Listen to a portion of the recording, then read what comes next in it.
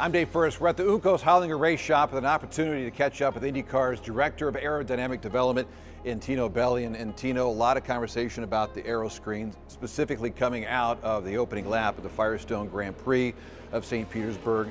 A couple of main elements to it. We've got the screen itself from PPG, and then Pennzoil's development of the frame, which it's amazing technology. How do they do that? So the top frame is made out of titanium powder, 3D printed with a laser which welds all the powder together.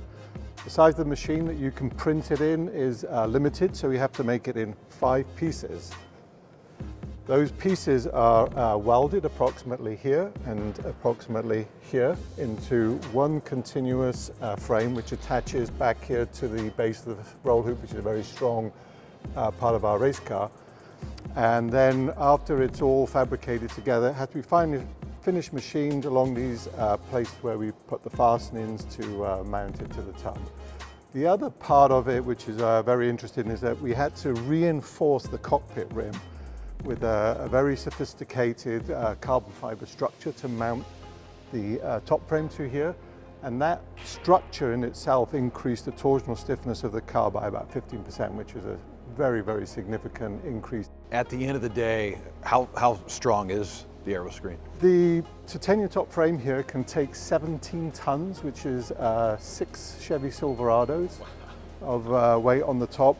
And the structural reinforcement around the tub, since we've done this update, we've never ever broken this ring that goes around the driver here, which is really important for the teams because in a big accident, if we damage the car around any of the openings, it's not repairable, it's scrap. The protection goes well beyond the strength as well. There was a test early on involving a fire, literally setting a torch to it. What was the findings out of that, Tino? Yeah, so we knew going into it that polycarbonate is very good at resisting flame, and we just wanted to find out after Roman Grosjean's accident how much protection it actually would give our drivers, because everything that we do for our drivers is buying time for the safety crew to get to the driver in the case of a fire. So our safety crew, many of them are full-time firemen. They came to the shop and they had blow torches and infrared cameras going on the thing, and they were trying to really burn it down, and they were absolutely flabbergasted by the thermal resistance that it was giving, which they think will buy them minutes in time to get to the driver, and we normally talk in seconds.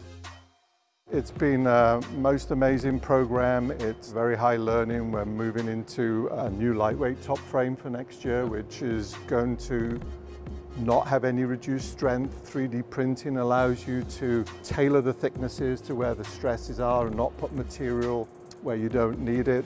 And we're also going to develop a lighter weight polycarbonate. We have done ballistic tests on the polycarbonate windscreen.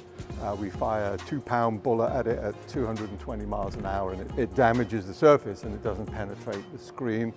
We feel we can go lighter. We learned lessons from all the ballistic testing that we did, so the lightweight screen's going to incorporate all of those updates, and hopefully a little bit more increased ventilation for the driver, which is a well-documented negative of the Aeroscreen. But the evolution continues, is what you're saying. Yeah. Yep, the next evolution, hopefully for next year, we're working flat on it right now, and all the lessons that we've learned up to this date will be in that one.